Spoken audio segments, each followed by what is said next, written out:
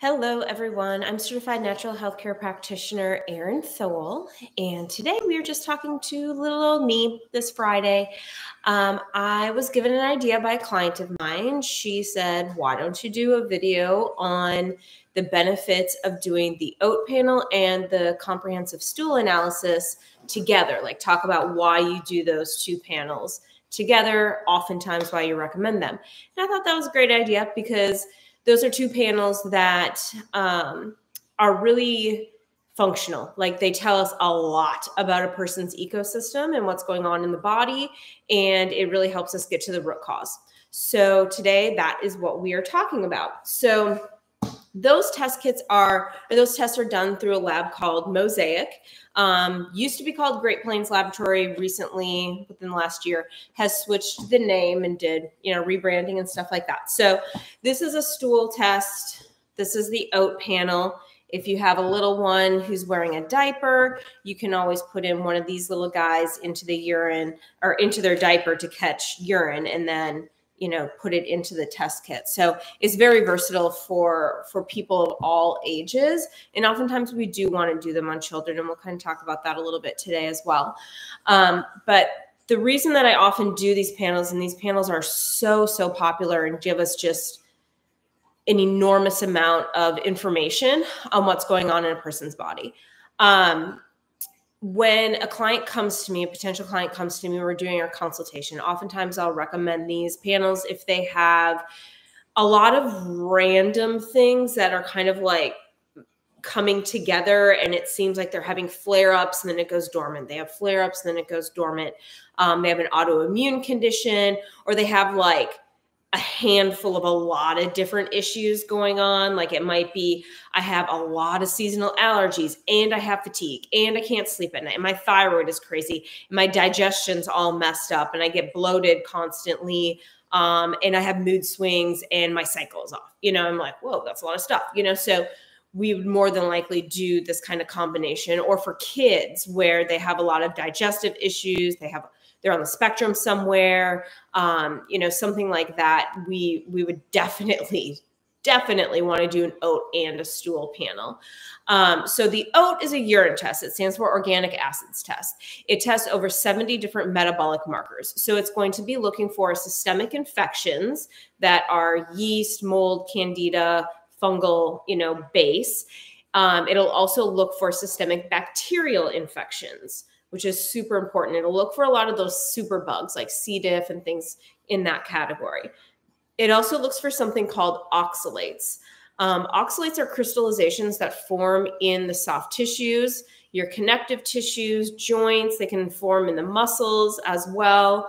They form in the gallbladder as gallstones, the kidneys as kidney stones. They can also form in your thyroid as nodules and things of that nature. So these are things that some people are genetically predisposed to just acquiring more oxalates, and you can do like a low oxalate diet to kind of keep them at bay.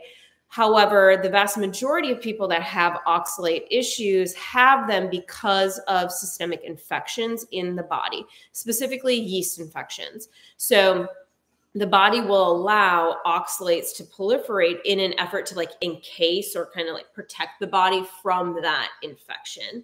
But in doing so, the oxalates themselves cause symptoms. They can cause digestive distress, like I said, gallstones, kidney stones. They can also just cause you to feel like achy, sore, stiff, inflamed, puffy, like all the time. So that's obviously something that we don't want. A lot of kids that are on the spectrum have a very high level of oxalates, but because they're children and they don't really know how to articulate that, they're stiff, they're sore, they're achy, they're in pain all the time. Oftentimes it comes out in some of the reason for, not all of the reason, but some of the reason for emotional outbursts, the need for like weighted blankets, or to kind of like always be like pressed up against something or cuddling against something or someone.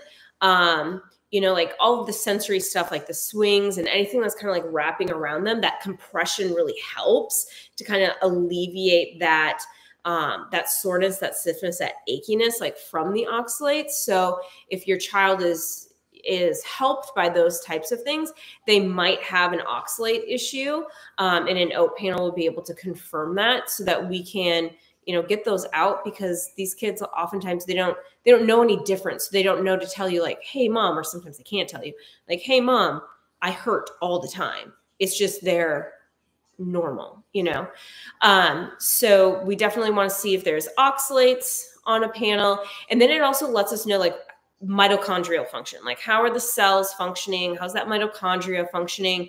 It lets us know what the neurotransmitters look like, those feel good hormones in our body. And then it also gives us toxicity markers. So we can look at like the ecosystem and be like, hey, this person's not methylating, meaning their body isn't able to adequately break itself down and rebuild itself in a healthy way. We can see that on the panel. We can see toxic load. We can see whether the ecosystem of the gut is in complete disarray and just like bogged down by toxicity due to bacterial imbalances and things of that nature. So we can see, like I said, over 70 different metabolic markers on that OAT panel. Now, the stool panel is a 2-day panel. So you're going to have a sample that you produce one day, and then within 24 hours later, have hopefully a second sample. Sometimes if people are really constipated, those samples are a little bit further apart. That's okay. But we do want those 2 samples so that we can see diversity of bacteria and potential pathogenics throughout the course of, a few days. We want to be able to get like a broad spectrum. So where the OAT is weak, the stool is strong, and vice versa. So when I look at an OAT panel report, I'm always keeping in mind that it is a urine test. Okay. So if someone has a lot of congestion and stagnation in their body and they're not able to detox through that what's called phase 1 detoxification system adequately, which is cellular detoxification, moving the lymph, things like that.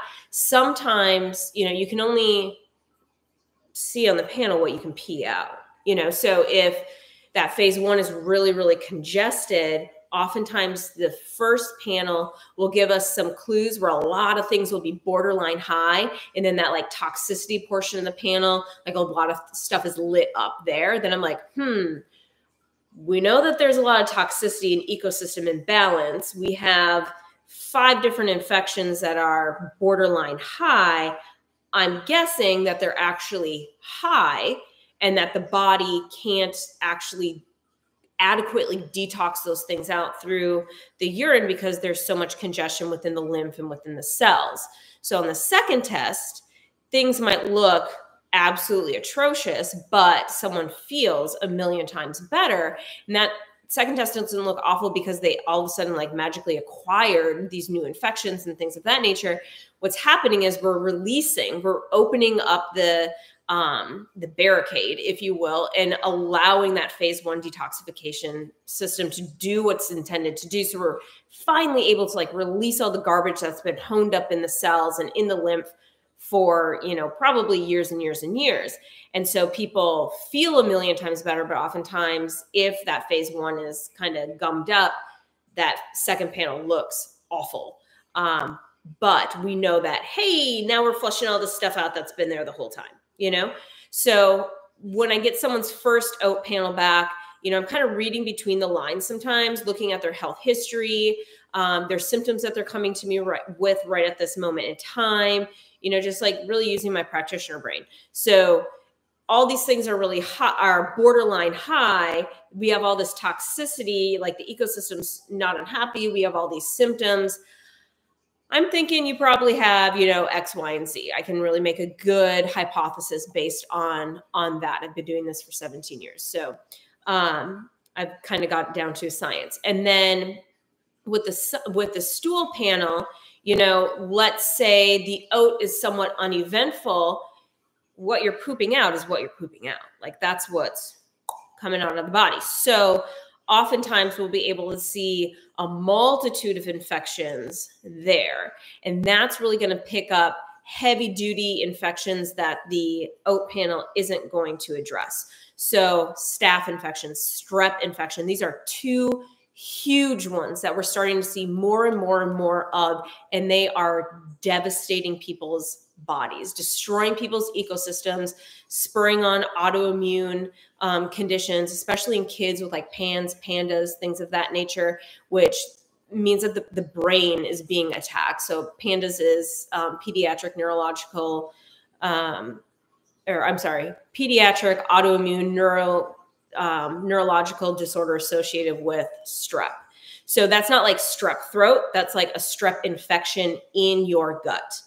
That's just kind of rampant, destroying the system. And it causes a lot of mood disorder type behavior because the immune system has literally created like an autoimmune response and is attacking the nervous system in the brain. And so this has become an extremely huge problem in kids, but we also do see it in adults. And strep tends to cause severe constipation. So does staph. So if someone has, and a lot of times you see those two together. You see the staph and the strep infection in the gut together. And we'll see that on the stool panel. There's a lot of other infections that will flag on a stool panel that won't flag on an OAT just because of, the difference between urine and stool and like what you're going to see in urine versus what you're going to see in stool. So on the stool test, we're going to be able to see good bacteria, bad bacteria, infections of the bacterial, viral, parasitic, mold, fungus, candida, yeast, variety. The other interesting thing about a stool sample is yeast is really hard to cultivate in a stool sample. It's really easy to see on the OAT if it's there and if that phase 1 detoxification system is flushing things well. However, sometimes that OAT will be really borderline high, like I was saying, but then on the stool panel, we'll see yeast like either in range or, moderately out of range. I've only twice seen it like high, like completely like dysfunctional dysbiosis with yeast on a stool panel. And that was someone that was very, very, very, very sick. The reason that that is because yeast is really, really hard to cultivate, to like get it to like in that stool sample, like get it to grow in a lab setting in the amount of time that they have to get that sample, tested and the results out and stuff like that. So if we even see yeast on that stool panel at all, I know that it's actually a lot higher than what's reflected on the lab. So in that way, we kind of get like an answering from the OAT to the stool, or like a confirmation. If like, I think these borderlines are actually high, and then I see it on the stool, I'm like, yes, it's definitely high. The stool will also let us know like enzyme levels, GI inflammation markers, pH level of the stool. It'll also give us, based on that individual, like what will and will not work for you in terms of killing things off that shouldn't be there. So it'll say, like Pidarcu, not at all. Caprylic acid, yes. Like it'll give us a gauge for like what will work for an individual and what won't, so that we're not just like shooting in the dark and being like, let's try this, let's try that. Like it'll just tell us, do this. So that's a really nice thing with that panel too. We'll also be able to see like parasites and stuff like that if they are on there, but oftentimes parasites won't even come up on a panel. Like parasites in the way that people often think of parasites, like little worms and stuff like that, like roundworm, hookworm, things like that. Because they like to burrow into like the colon lining and into impacted fecal matter and stuff like that. So oftentimes they won't actually come out in a stool panel, but you can have yeast and bacteria that get to what's considered a parasitic level. So sometimes we'll do parasite cleanses, thinking, like these infections have gotten to a parasitic level and we suspect worms for X, Y, and Z reason, even if it's not really showing up on the panel, because oftentimes they don't, even if they are there. But if, the pieces of the puzzle are there, the clues are there, that's indicating like this is a parasite issue, then we would do, some type of parasite cleanse. And there's a multitude of different ones that I use for that, depending on the person and what's going on with them and what their body, would do best with. So those two panels, like I said, just go really, really nicely together to just kind of, where one is strong, the other is weak, and vice versa. They really fill in the gaps for each other, and they really are confirming of each other for a lot of different things. So everything is really putting together a puzzle when we're looking at finding the root cause of someone's health conditions. So I do all these panels to, you know, shed light on what's going on in an individual's body, so that we're not just like throwing darts in the dark. Let's try this. Let's try that. Let's try this. You know, like I want to know like what's going on in your body so we can create that solid game plan to getting you better as quickly as humanly possible. And so that's, you know, why we do all of this. These are at-home tests. So the OAT and the stool are both at-home tests. All of the shipping, labels, all that good stuff is already prepaid. There's a UPS envelope in here that once you do the sample with the urine, you freeze it. And then there's like a little ice pack that goes in there and you seal it off and, you know, drop it at UPS. It's already prepaid, ready to go. The stool panel, there's a bunch of different little vials in there. And you take different parts of the sample and put them into, it'll explain it like how to, you know, divvy it up basically into those vials. Some get frozen, some go in the freezer, some stay at room temperature. And then after that second sample is taken, then you just package everything back up into the kit, put it again in that mailing envelope that goes via UPS that's already prepaid, and it goes back to the lab. So it's all really super simple, super easy.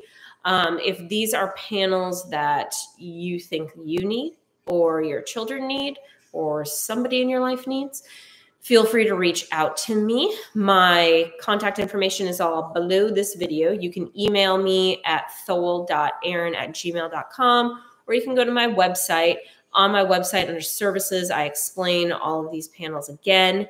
And you can request a free consultation on my website as well. So we can really fine-tune a program for you and figure out what tests are adequate for your specific situation.